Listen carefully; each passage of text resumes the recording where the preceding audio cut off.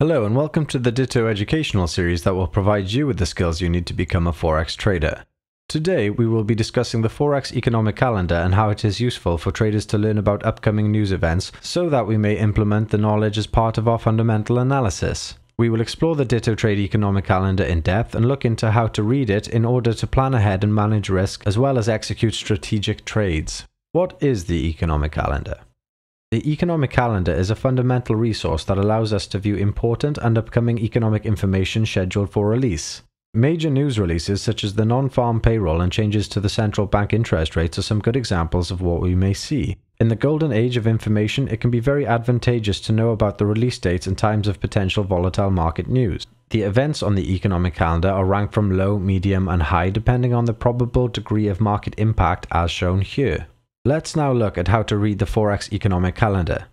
Learning how to properly navigate this fundamental information can save you time and is important to maximize your trading prior to and following the most important releases. If you make a habit of checking the calendar every morning and/or evening, it will allow you to familiarize yourself with upcoming events that matter most in terms of volatility and opportunity. When you initially open the calendar, it will show you every piece of economic news coming out for the major economies with no regard to importance.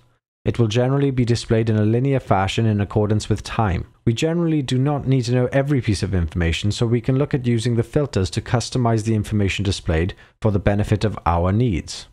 When we are customizing the economic calendar, we should look to firstly use the filter to eliminate events and currencies that are not important to us and show us the events that we are primarily focused on.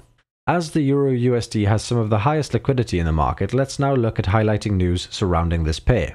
We will want to focus primarily on news coming out of the Eurozone and United States and select news releases that are of high importance. Our filtered results would look something like this. As you can see, our chart now only shows Eurozone and US news announcements that have a high probability to move the market should the news surprise traders and institutions. When using the economic calendar for Forex trading, as we know, the dates and times of news releases are displayed before us. You are informed on what most news announcements cover, as well as the date of every central bank announcement. Some news releases that have varying levels of impact may be unknown to you, as you have not encountered them before. If you click the information drop-down button, it will give you the detailed overview of the selected event in question as seen here. In summary, the benefits of using an economic calendar include improvised risk management for one. Being able to strategize your trades based on utilizing the economic calendar events means you can ready your accounts for potential volatility in price. When high impact news is released, we may expect a period of market volatility if data is released well above, below, or even in line with expectations. You may want to close out your trades prior to a news release or get a better position in the market after or during the release. Our risk is always the difference between our entry price and stop loss price multiplied by the position size, and you can learn more about this in our risk reward video.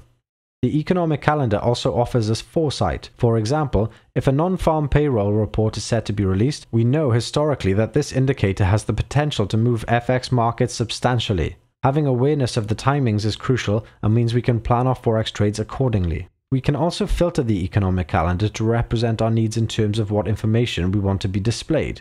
Using this allows us to be more focused and cut down on the background noise that too much information can create.